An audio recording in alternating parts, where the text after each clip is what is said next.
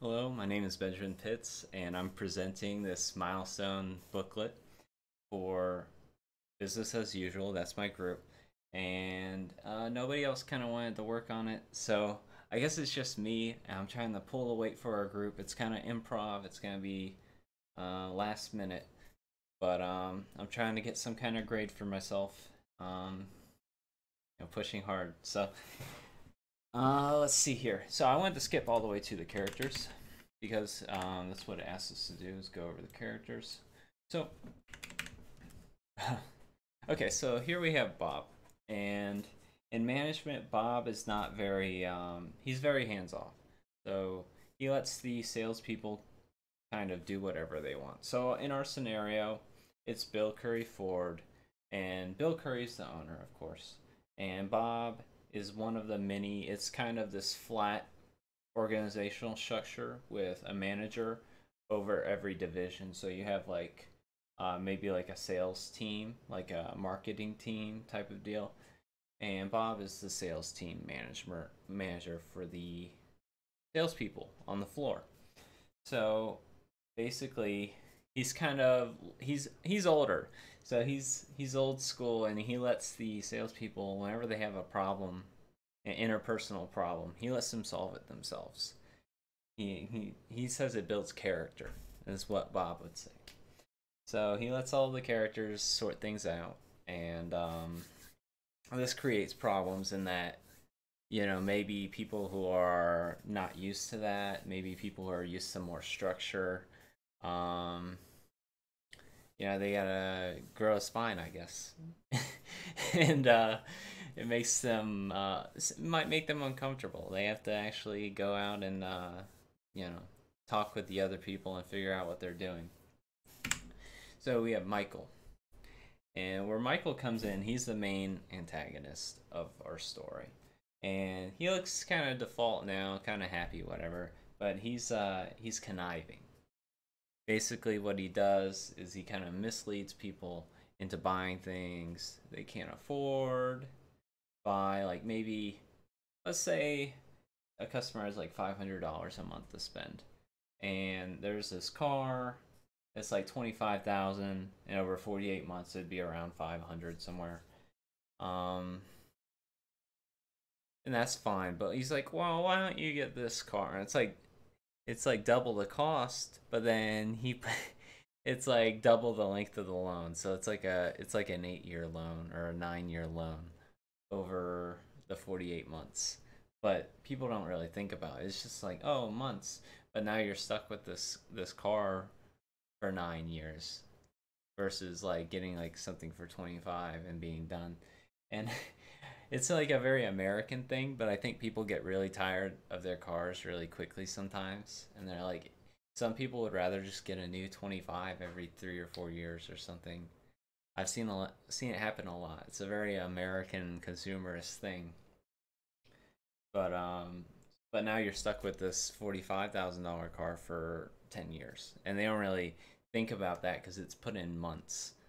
And Michael is very open about trying to push the new features and the looks, and like it's not quite unethical, but it's just somewhat misleading. Like people shouldn't, he's doing it to people who have no place buying a car that expensive. Like, and sometimes it leads to problems down the line where they default and they can't afford the payments anymore. But that doesn't matter to Michael because he's in the sales division. He just sells cars. That's all he cares about. Commission. That he's like, oh, that's up to the financial team to take care of. So now we have James, and James is new. He's new to the block. He is somewhat naive and gullible and malleable. So where James so James, the main problem and why Michael is an antagonist to our story is because James wants to buy a new car. The problem is it's not a Ford, and James works at Bill Curry Ford, and James wants to buy something else, a different model, make. So he wants to buy maybe a European car, like a Mercedes or something. So, or a Volkswagen. So the problem is, Michael, he discusses it with Michael, kind of brings it up. He's like, oh, I'm getting a new car. I want to get a Mercedes or something. So Michael it's like, no, why don't you get a Ford? And it's like really pushing him to get commission off his own, his own worker. But yeah, there's so like I don't know why James couldn't just get the commission himself if he was gonna buy a Ford, but maybe Michael frames it to where he's doing Michael a favor. Michael's like, oh, you'd be my best friend, and James is kind of new there, so maybe he wants to build a friendship with Michael. So there's a lot of like peer pressure at play here to try to get this car from Bill Curry. So James has to discuss with his wife Emma, who we have here, in one of the episodes, episode 3, in that he has to discuss with her and talk about what they're going to ultimately decide on, because Emma is an interesting character because she knows that James is torn between these two decisions. They're very I forgot the word, but it's like encompassing basically. And the thing with them is that if James goes and buys a Ford, he's going to regret it later, is what she believes. And it's always going to be brought up, especially if she helps him commit to that decision. Like, oh, what if Emma says like, oh, buy the Ford? Well, he's gonna take out some of that resentment on her down the line and may put strain on their marriage. But on the other hand, we have him buying the Mercedes, and maybe it's the money's not a problem for them. It's more about the interpersonal relationships with the people at the Ford dealership. So on the other hand, what if James buys a Mercedes? Well, Michael's not going to like him, and Michael may create problems for him at the dealership.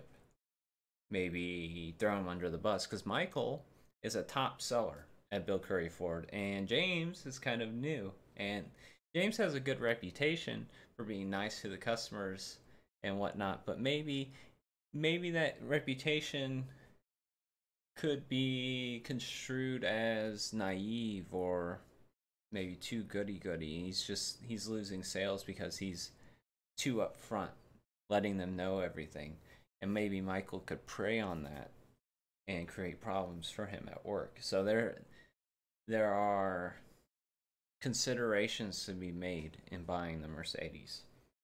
And then we have Kurt, and I guess it's his friend in the service department.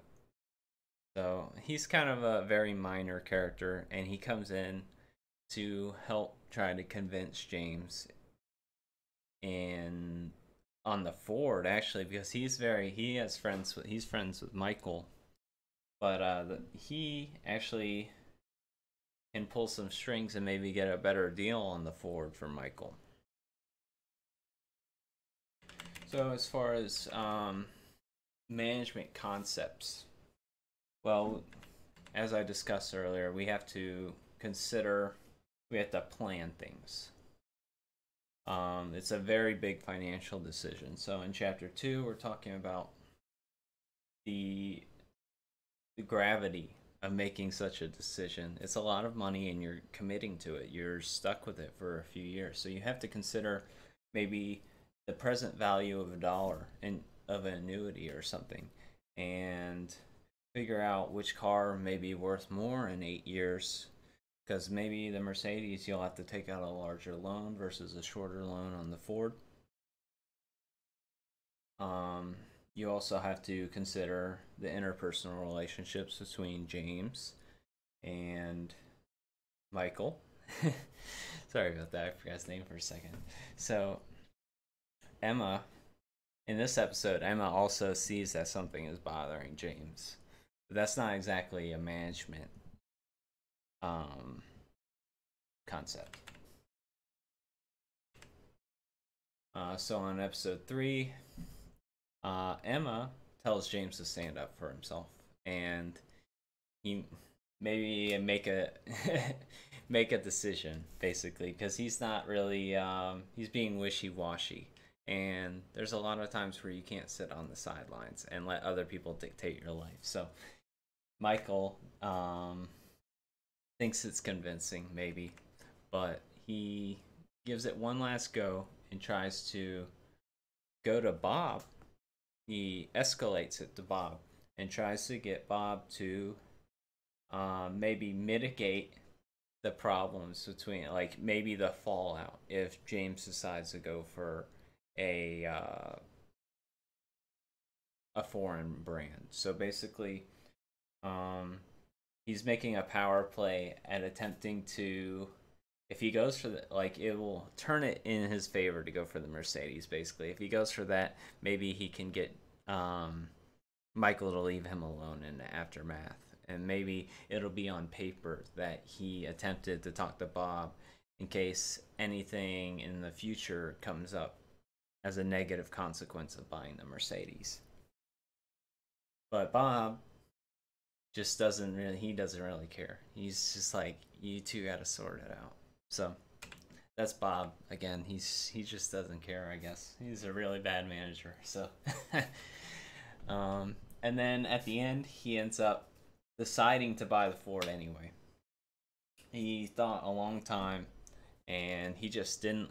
Michael really just, he really didn't want to give Michael the sale, but Michael really coaxed him over and said he's gonna be nice or whatever, and then he actually got some sales benefits because his friend Kurt pulled some strings and got him a good deal. So in the end, he's going to long for that.